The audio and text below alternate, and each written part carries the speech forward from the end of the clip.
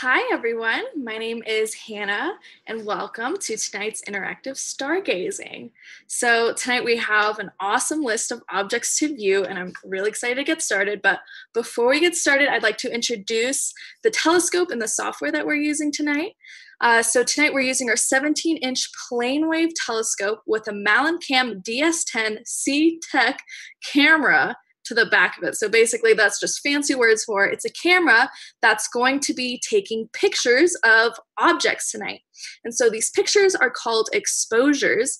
And so we'll look at an object for a certain amount of seconds and then we'll get this really, really awesome picture. And so tonight I want to start off with something really, really cool. So we're going to start off with a galaxy called the Whirlpool Galaxy. And so while we switch to different objects, Sarah is actually working the software that we're using, the Mallancam Sky software. And so you can see how she can point to a different object and it will move the telescope to this object. And so right now we should be slewing to the Whirlpool Galaxy. And I think this is a super cool galaxy just because it's really, really visually appealing. It's a spiral galaxy and it's actually having an interaction event. Ah, there it is, awesome. And so you can see right in the middle of the screen, we have this beautiful spiral galaxy. And then below we have this tinier spiral galaxy that's interacting with this larger one. So these two galaxies, one's feeding off of one another. And I like this one too because you can kind of see the flat-on structure of a spiral galaxy. And so you can really see the structure of the arms. You can see the central bulge. And I just think this is a very, very beautiful galaxy to look at. So as you can see, Sarah's moving up and down with the different things that we can do to this picture. And so throughout the night, you might see her moving something called the gain, which is basically the camera's sensitivity, or the exposure time, which is clicking up and down to different seconds, or even changing the saturation or the hue. But I think this picture looks pretty good for what we have right now. And so we'll be seeing a lot of galaxies tonight. So please feel free to recommend different objects that you want to see throughout the night.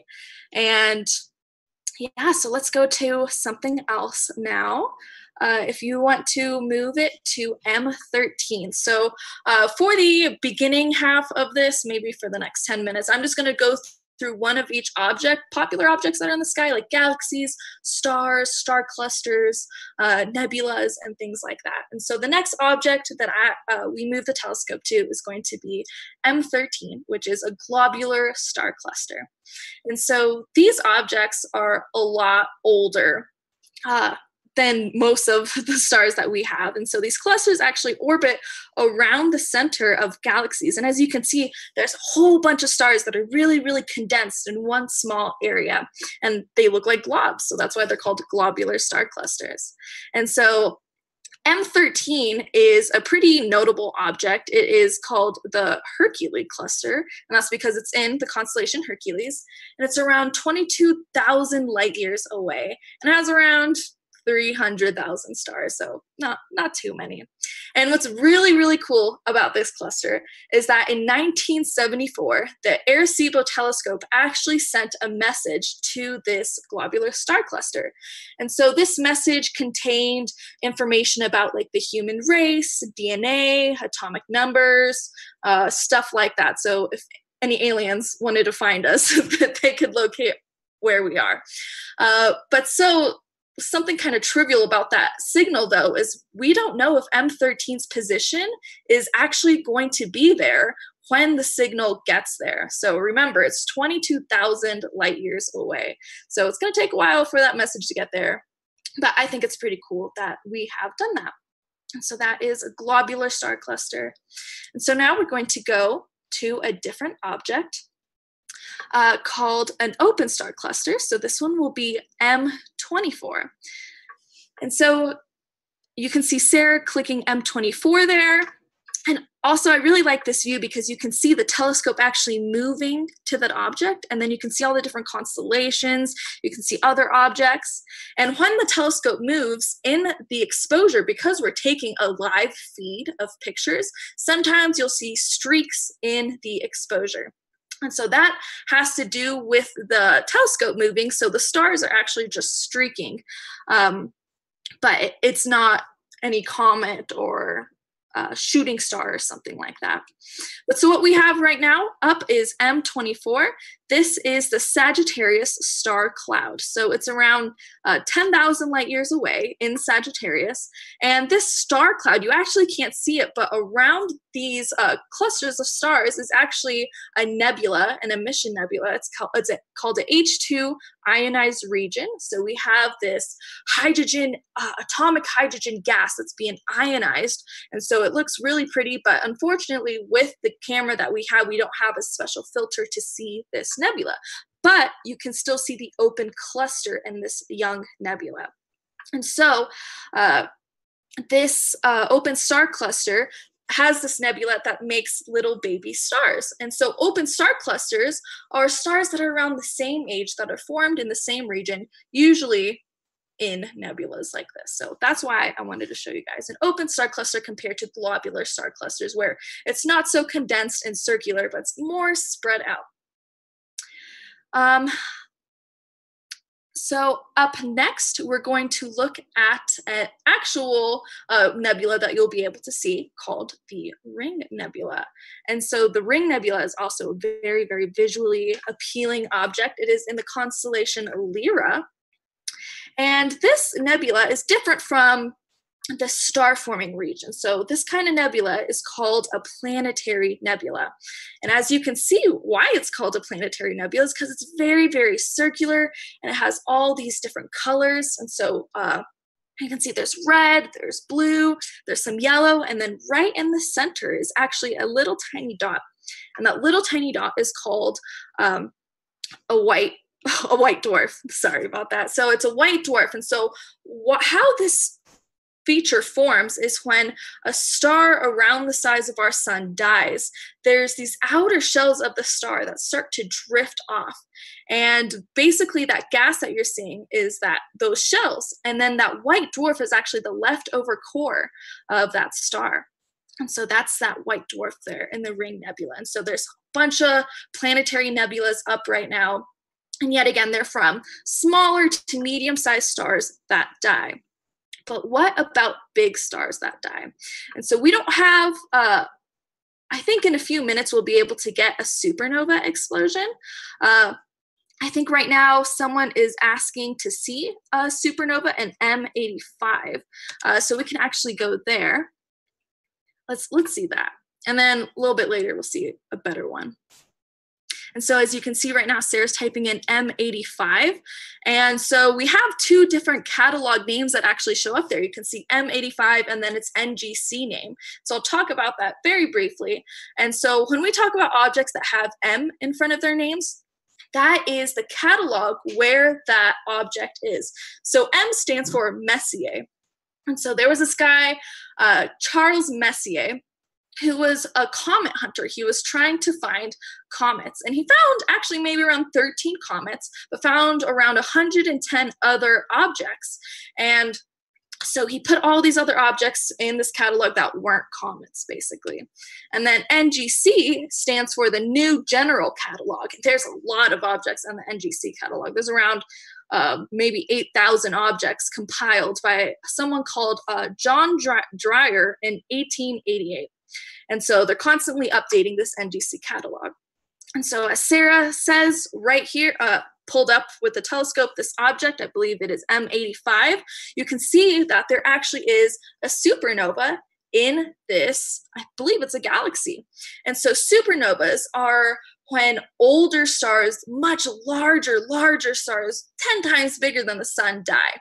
And they have so much energy, they're so dense that when they die, they go out with a really, really big bang. And these bangs are some of the most energetic explosions that we have in the whole entire universe. And so that dot in the middle is actually the core of the galaxy. And then that circled part is the supernova. And so as you can see, that supernova is almost as bright as the galaxy itself. And so sometimes they can even overshadow their own host galaxy. That is how enormous and how bright these explosions can be. So that is a super, super cool object that we're looking at right now. And it's really, really bright. I think we looked at it last week and it was a lot more dim. So feel free to go back and check out one of the older stargazing events. I believe it was at the end of May where we looked at this object, and it was a lot dimmer, but now it is pretty bright. And so from stars dying to just regular stars themselves, let's go and look at Antares. And so Antares is an orange star in the constellation Scorpius. And so the reason why it's called Antares is basically the name means not Mars. And the reason why they called it that is because it's so orange. People would always say, oh, is that Mars? Is that Mars in the sky? So I'm assuming, I don't know the history behind it, but I'm assuming they're like, no, it's not Mars, it's Antares.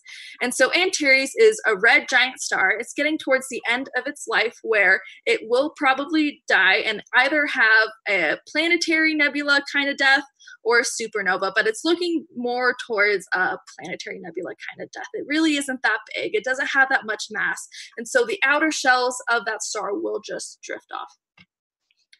And so, yeah, pretty bright star. So let's see. All right, so let's see some of the recommendations that we have. M4. Let's see M4. So we have a question when it comes to M4. Why is M4 different in its stellar population? Has several blue stars, younger stars compared to the often. So I'm assuming this is a globular cluster or a globular cluster. Let's see how this looks. Oh yeah, that's an awesome cluster right there. So M4, I don't know too much about the details of M4, but these globular clusters are generally around the same age. And so we think that around when our galaxy formed, these globular star clusters formed around the same time. So they're generally around the same age. The reason why they could have different colored stars compared to red or blue is actually because of the temperature of stars. So a red star could indicate something that's a lot more cooler. Think of it like a flame. So the cooler part of the flame is the red part of the flame, and the really, really hot part of the flame is that blue. And so blue stars are generally a lot more hotter than the red stars. And so that could be the difference in why we see different colors in these stars. And so yet again, we can actually make out sometimes the individual stars in these clusters. And so different astronomers, stellar astronomers, astrophysicists look at these different stars to actually understand more about globular clusters. And so while we know they're around the same age and they were formed around the time the galaxy formed, we still don't know too much about them. And there is some theories that globular star clusters could be remnants of other galaxies that our galaxy kind of cannibalized or ate during its formation. So really, really cool globular star cluster there. So people are asking about looking at Jupiter or Saturn. And so I believe they should be good to look at right now. And so let's look at Jupiter first. So planets are my favorite things to look at. I think the planets are super, super cool. So I believe we're going to Jupiter right now. And so Jupiter is a gas giant. Oh my God, look at that. Super cool. So as you can see a few dots around Jupiter right now, and those are actually the moons of Jupiter. And so from left to right, we have Callisto, which is the furthest one. We have a dot really, really close to Jupiter, and that is Europa. And then to the right, we have Ganymede, that's the one closest to Jupiter, and then we have Io. And so those moons are really, really large. They're actually around the same size or even bigger than our planet Mercury. So that's why we can actually see them super well. And then you can see Jupiter there. It looks really, really bright, and it's kind of hard to resolve Jupiter's storms and the different bands. With our telescope, you can barely faintly, oh, that looks super cool. I haven't seen it like that. You can see the different striations and stripes on Jupiter. And so those are the different storms that are happening there. And so we actually think that those different colors on Jupiter are because of the different levels of gas and cloud that are in the atmosphere. So Jupiter is this big, big gas giant and has different densities of gas depending on what they're made of. And so we actually think those darker colors on Jupiter are a lot more deeper in the atmosphere, and those brighter ones are a lot more higher. But yet again, Jupiter is a super, super massive planet that we don't really know too much about. We've only visited just a few times.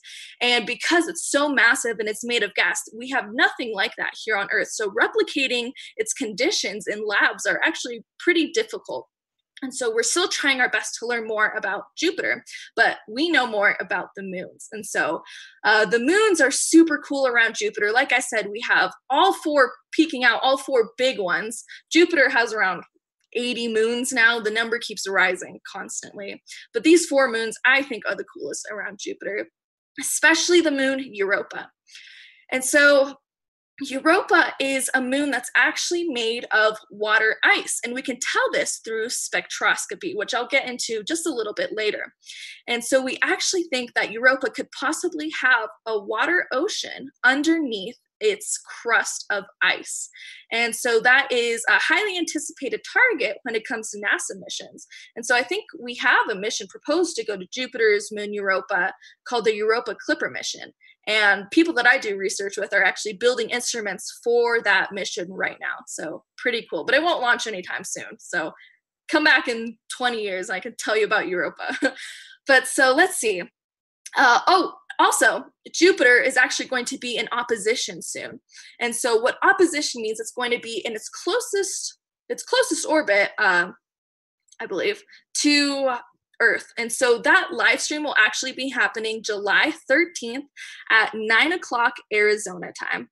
And so that's going to be a really, really cool stream. It shouldn't look too much different than it does tonight. It should look pretty much the same, but it's a really cool live stream that will talk all about Jupiter and its moons as well. So if you're interested in that, I definitely recommend checking it out. Oh, so correction, Earth is closest in our orbit, and Jupiter is opposite the sun in our sky. So pretty cool. And as you can see there with Jupiter, someone's pointing out that you can see the atmospheric disturbances. So when it comes to other objects like stars or these planets, you will see them kind of look like they're moving around like they're floating, and that's because of the atmosphere, the turbulence that's going on. So when we're looking at these objects, we're looking through our atmosphere, and Jupiter is pretty low in our atmosphere right now. So we're looking through all this different gas, pollution, all this stuff, light even, and so it's kind of making the object look like it's moving around. So think of it like when you're at the bottom of your pool. When you look up from the bottom of the pool, you can kind of see the water moving around, the light flickering around. It kind of is the same effect that we get with our atmosphere. So watch out for that when we do other objects as well.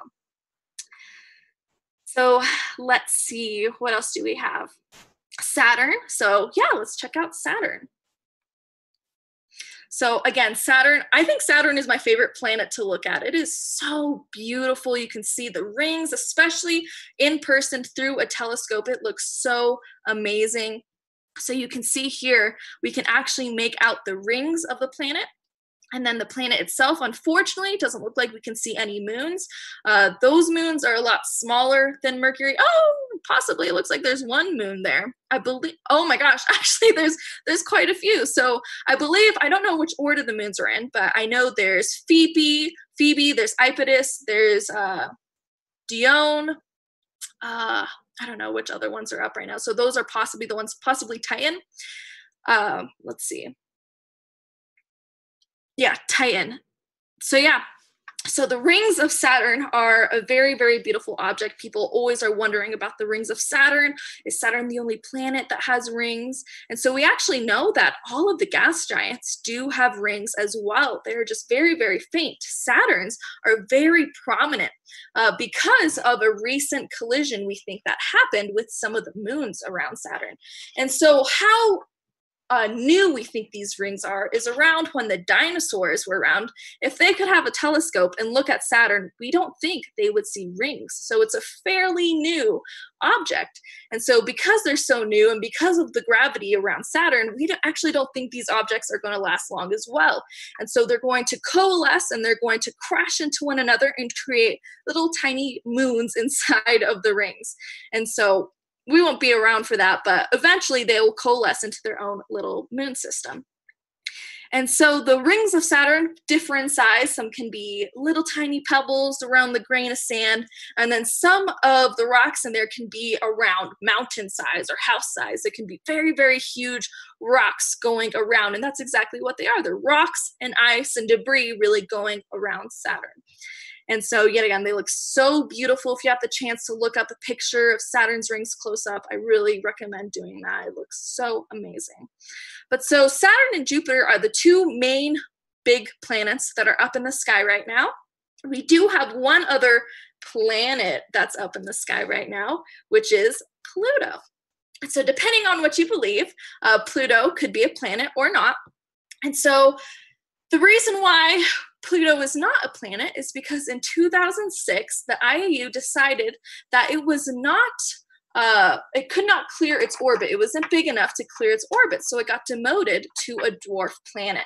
But I actually think that makes Pluto 10 times cooler, because dwarf planets are some of the most interesting and unstudied objects in the solar system because they're so far away, and some of them are so dark that it's really hard to resolve them. So luckily, we have been to Pluto just recently. I believe it was 2016, where we sent the New Horizons telescope to Pluto and got some really cool pictures of it. And as you can see in the screen, it doesn't really look like anything. You can't, if you could point out Pluto to me right now, please tell me which one it is. It's really hard to see. It blends into the background of the stars.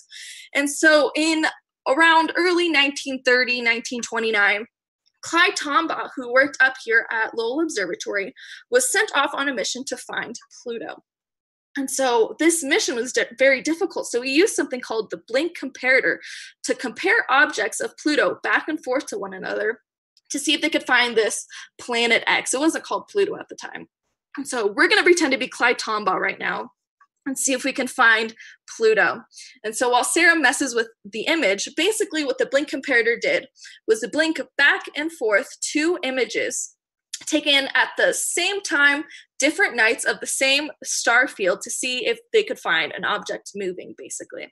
And so what we did with our own plane wave telescopes was take pictures of the same part of the sky, different times, different days of the week, and we can flick them back and forth, and you can see actually a little tiny dot moving. And so it looks like this picture maybe is a little out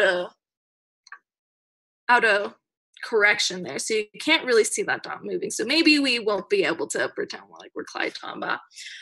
But it was a very, very painstaking process. He spent 5 to 8 hours a day flipping back these photos back and forth, trying to see if he could find a little tiny dot moving. And so sometimes he'd actually get them mixed up with asteroids or something like that. But, oh, actually, here it is. And so, okay, so see if you can find a little tiny dot moving. I'll give you a few seconds, and then we'll point it out. And so this is what Clyde Tombaugh would do every single day for hours and hours, weeks and weeks, days and days. All right, are you ready? We're going to point it out. Okay. So let me get my annotation here. So do you want to flick it back and forth one more time? All right, so if you can look right in here, that is actually where Pluto is. And you can see a little tiny dot moving just a little bit. And that's how Pluto was discovered here at Lowell Observatory. So pretty cool that that object is up tonight. And so unfortunately, you know, when you're up here at the observatory, at the Godo, at the Clark telescope, we can't see Pluto because it is so tiny. We can't resolve Pluto. And that's why we actually had to go there. And so just a reminder, that's not a live picture of Pluto. Those are taken from a few months ago, taken at different times. So let's see some recommendations that we have. Let's see M8. So let's see what this object is.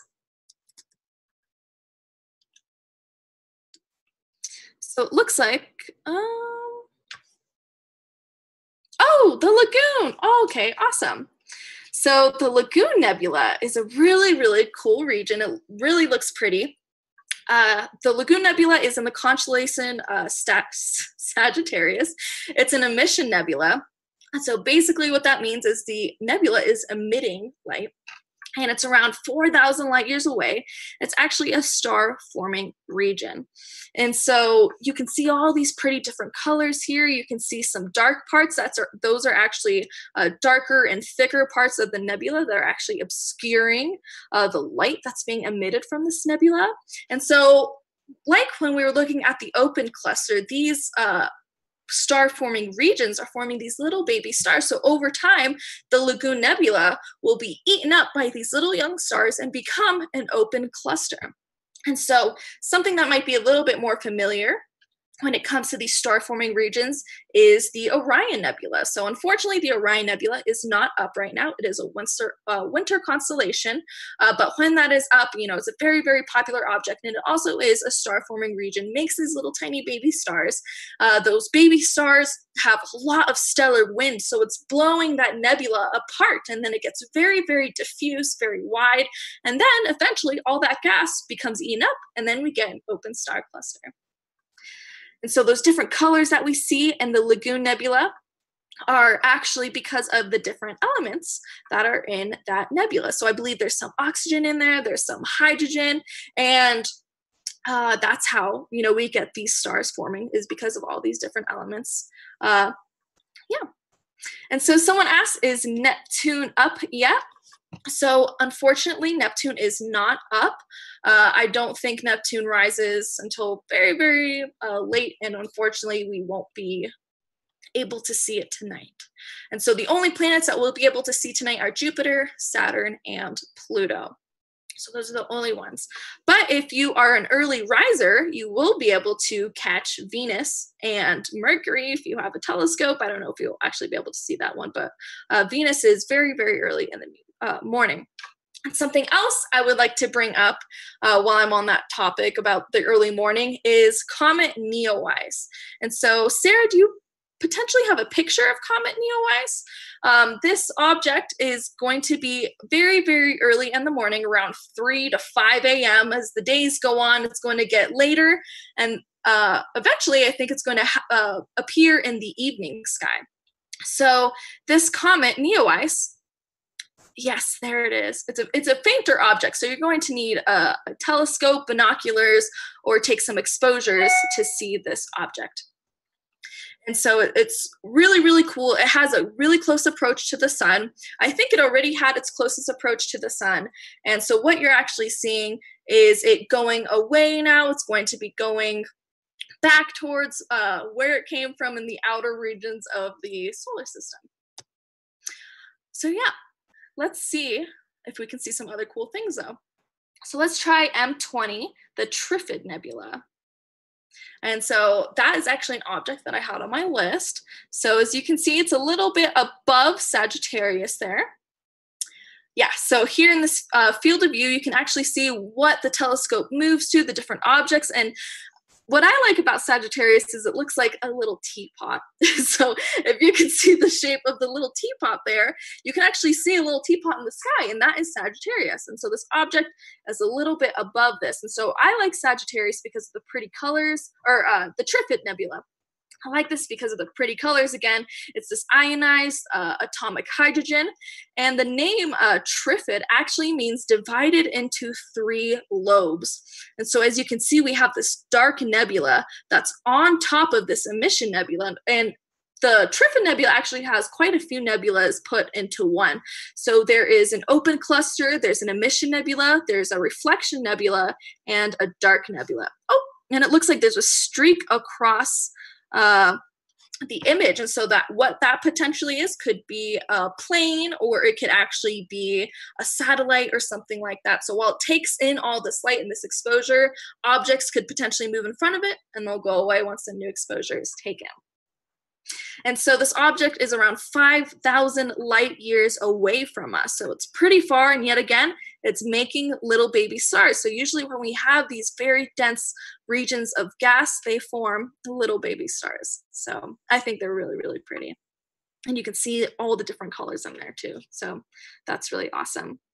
Let's see, do we have any other recommendations? Let's try some galaxies. So although I'm a planetary scientist, I think galaxies are some of the coolest things to look at besides the planets. So let's try potentially the Black Eye Galaxy, if we could get that. So we have a really cool array of different galaxies up right now. We have elliptical galaxies, we have spiral galaxies, we have lenticular galaxies, we have starburst galaxies, and that's all because of the position that we're looking at in the sky right now. So if you can see in this little region, we can see all these different galaxies. So all these little green circles are a whole bunch of, oh my gosh, look at all those. That's super cool about this program. And, you know, the time of the year that we're in, summers, you can see all these different galaxies right now. And so the Black Eye Galaxy is a really, really cool object. Oh my gosh, it's my favorite. It looks so cool. And so this Black Eye Galaxy is actually a spiral galaxy. And so to me, I actually think it looks like a protoplanetary disk or a newly formed solar system, but it's not, it's a galaxy. And so the reason why that is that these spiral arms are actually really, really dense, and they're really close together, and there's a lot of them. And so when we look at these images, they look like it's just this big ring of dust. And so some galaxies actually look like that. So we'll get to that in just a second. But I just think this galaxy is super beautiful. You can't really make out the spiral arms, but you can really see that structure. You can see the disk. You can see the bulge. I think it looks really awesome. So to point out some of those features, let's go to a galaxy where we can actually see that. So let's possibly try the Sombrero galaxy, just because you can make out the features of that. So someone asked for the Cigar Galaxy, but unfortunately that galaxy is behind the roof of the Godo. And so if you guys saw the view of the Godo before we started, the Godo has this big roof that we actually have that goes on top of the telescopes to protect them from the elements. And so when that roof slides back, it's actually facing in kind of the north direction. And Ursa Major, where the Cigar Galaxy is actually right behind the roof. So it can actually obscure some of the objects that we see, but not too much. We can see the whole entire sky besides that. Oh, okay, cool. So here we have the Sombrero galaxy. So I'm going to point out some features in this galaxy that we can see. So this is an edge-on lenticular galaxy. So what a lenticular galaxy is kind of a merge between a spiral galaxy and an elliptical galaxy. And some people like to say that it's a spiral galaxy without any arms. It's just one big disk. And so right here through the center, that's not the straightest line, but that is the main disk of the galaxy, these spiral galaxies. This one's edge-on, but some of them are flat, and those are where that active star-forming region is. That's where that gas is, just like in those star-forming nebulas, where all that gas is, stars form. And so that's where we have that main active young star formation. And then towards the center here, we have our central bulge. And this is where older stars lie because they've had a long time to live in the galaxy. They've had a lot of interaction with one another, so they can move up and down and create kind of this bulge shape around the center of the galaxy. And so a lot of these spiral galaxies, we believe, have supermassive black holes in the center of them. And those globular star clusters that I was showing you before actually orbit all around kind of the center of the galaxy like this. So they don't orbit around the disk, they orbit around the center of the galaxy. So cool little diagram that I can make for you guys right now. All right, so I believe someone asked to see the Sculptor galaxy, but I don't think that is up right now. Let's see. Let's try M83. So let's see. Okay, so it's called the South Pinwheel. It is in the constellation Hydra, and it's around 15 million light years away.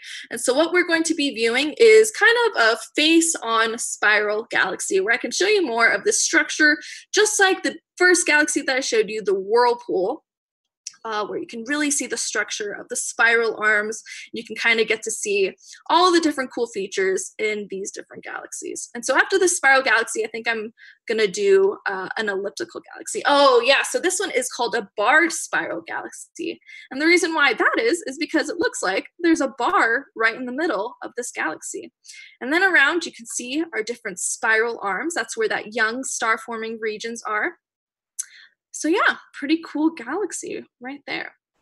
And so before we move on to some different nebulas, let's try one more thing, which is M87. So I showed you guys a bunch of spiral galaxies, a bunch of kind of in between there, but I'm going to show you a different galaxy that looks completely different from these spirals.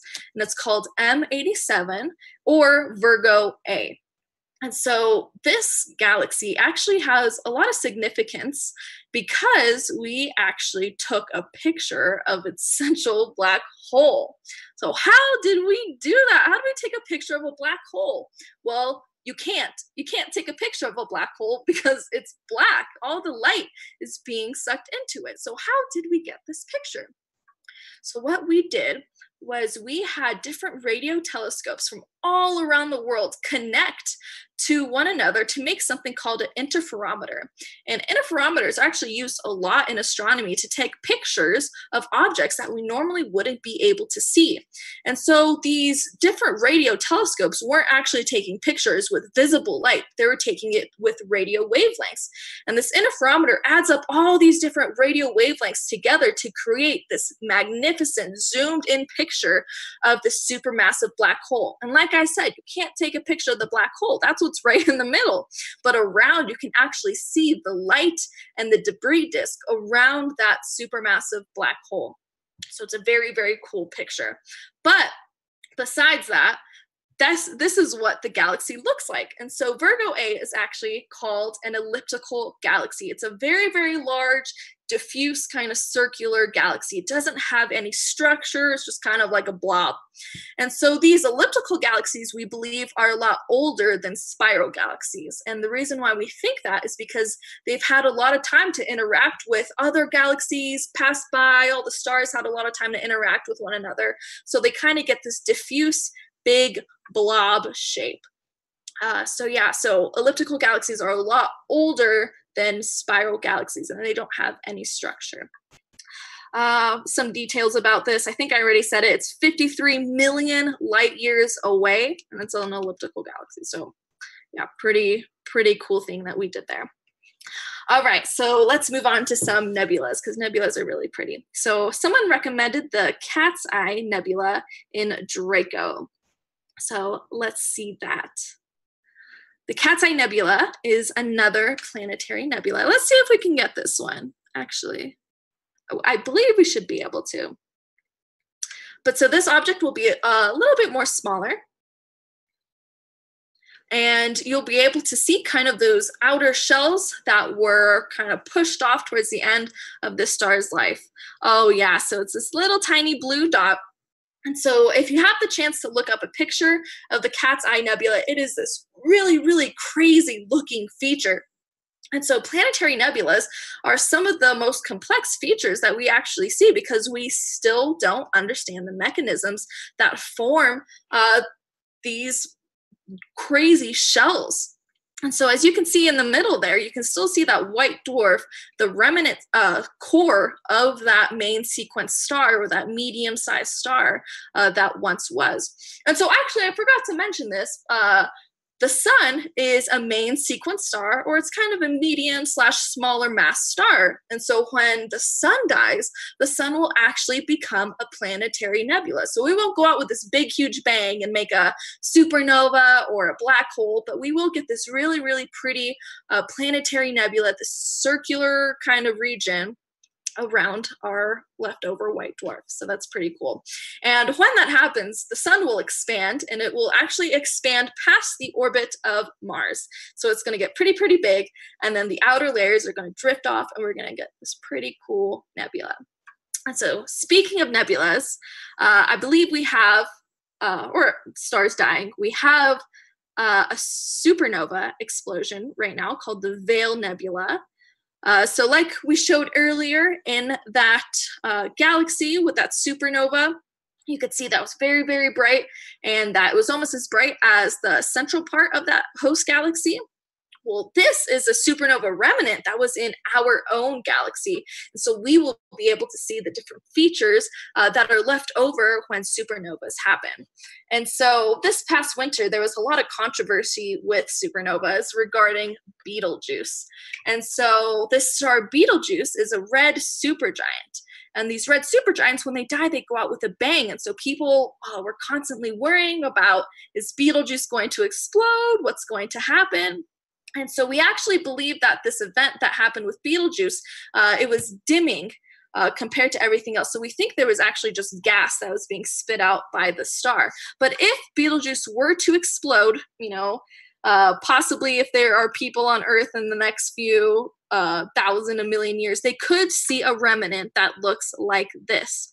And so if you can see in the screen, there is a little bit of red, there looks like a little bit of purple going on, and that is the remnant of the different elements that were in that star. And so supernovas are really critical to star formation, and they actually are critical to why we have life here on Earth. Oh, so there you go. So actually, I believe that red is bleeding light from some of the lights that we have there at the Godo, but that kind of wispy, purpley, other red color there is the Veil Nebula. And so like I was saying, supernovas are very critical to the formation of heavier elements. And so when these explosions happen, we have atoms that are actually hitting each other at incredibly fast speeds, and they connect to one another and they make heavier elements. And that's the reason why we have heavier elements, why we can have life here on Earth, why we can have Earth here and our stars, is because of stars exploding. So it's basically all just recycled material. You have stars that form in these nebulas, and then these nebulas kind of drift off, and we get these solar systems.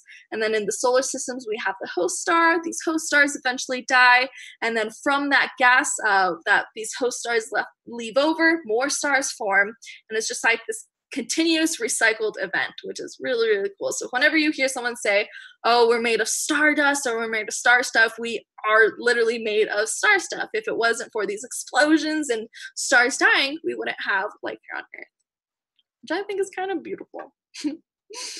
So let's see, what else? What else could we have? Does anyone else have any recommendations? While we wait, I'm going to look at some other objects. Let's see if we can get some more galaxies. I just really like the galaxies. Could we try the firework galaxy? Did we see that? If it worked? Oh, and I think someone asked if M1 was available, so I don't think that object is available right now. I don't think it's up in the sky. Apologize about that. So let's see if we can see this firework galaxy. And so the firework galaxy is NGC 6946. Yep, it just says galaxy. So let's see what happens when we go there. Is it behind the dome? And so if anyone else has any more recommendations, please put them in the chat. We're doing a last call for objects. And so let's see what we get. So this one, we're just testing it out, seeing what happens. We haven't looked at this object before. So that's what I think is really cool about this system is we can go to different objects that we've never seen before and, you know, just kind of test it out, see what we get, see how cool it looks. And so, oh, look at that one. So this is called the firework galaxy. It's a spiral galaxy. And so a lot of the galaxies that we see are spiral galaxies just because they're a lot more prettier to look at. They're more prominent compared to elliptical galaxies. They're just, you know, blobs. But so this firework galaxy is in the constellation Cepheus and Cygnus. It's kind of like in the middle there. And this object is 22 million light years away. So that's pretty far there. But yet again, as you can see, it's a beautiful, beautiful structured spiral galaxy. You can see the arms. You can really see the central bulge there. And it looks probably like a firework. And I think there's a little companion there, possibly. Pretty cool. Okay. So let's see. Anyone else have any recommendations?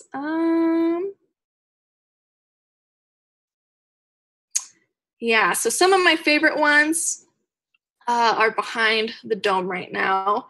Oh, could we possibly get the Whale Galaxy?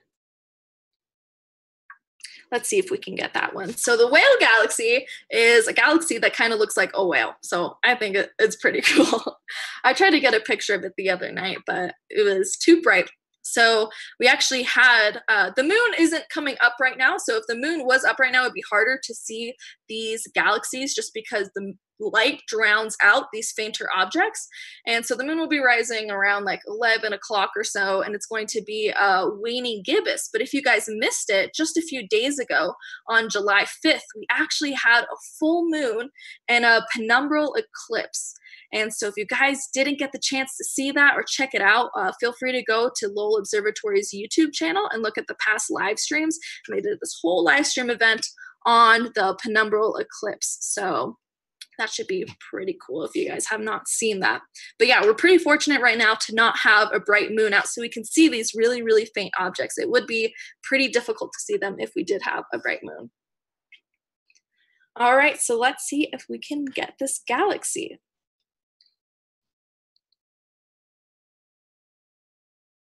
Looks like it's kind of taking a second there. And so as you can see at the very, very bottom of the screen, there is an exposure time that shows how long these pictures are actually being taken. And so this one is actually taking around 23 seconds to allow light to come into the telescope and let us see these objects. So sometimes it's a little bit of a waiting game, but I think it's worth it. Oh my God, so cool. Oh, I think I said the Black Eye Galaxy is my favorite one, but this also is very, very high up there. So yeah, as you can see, this is also, I believe, a spiral galaxy. It's a barred spiral galaxy, actually. It's an edge on barred spiral galaxy there. And so you can actually see it has a little companion to the bottom. bottom like left of the galaxy, and it's in the constellation Canis Venatici, and it's around 30 million light years away. So it's a pretty far object, but I think it is so cool. Little whale floating up in the universe.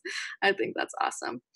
All right, so we're getting close to time here, so we're going to try to move on really quick to some of the last recommendations that we have. So looks like we have M6 by Ken Conway, so let's check that one out. Oh, the butterfly cluster. Oh, we were actually looking at this one earlier. Okay, cool. So yeah, so the butterfly cluster is also another open star cluster, and it's called the butterfly cluster because it's in the shape of a butterfly. So as soon as it loads here, we'll be able to draw out a picture of a butterfly for you. Oh, so you can see the stars are kind of streaking there. That's because the exposure was taking when the telescope was moving. And so although it's not like a perfect picture, I think the star streaky pictures are cool. So you can see like the telescope moving.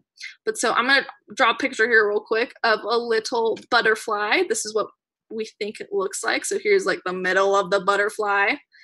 And then we got the wings of the butterfly that kind of go out like this. Doo-doo-doo. So there is our pretty butterfly cluster. I'll delete this there so you can see it for yourself. But yeah, it's a really cute open star cluster. And so like I was saying earlier, these are younger star clusters that form from their host nebula. Pretty cool. All right, and so let's try another one. So we have M11 from Jacob. So let's try that one. M11. Oh, it's the wild duck cluster. So yet again, another cluster. So this one is open star cluster 2, I believe. Let me double check.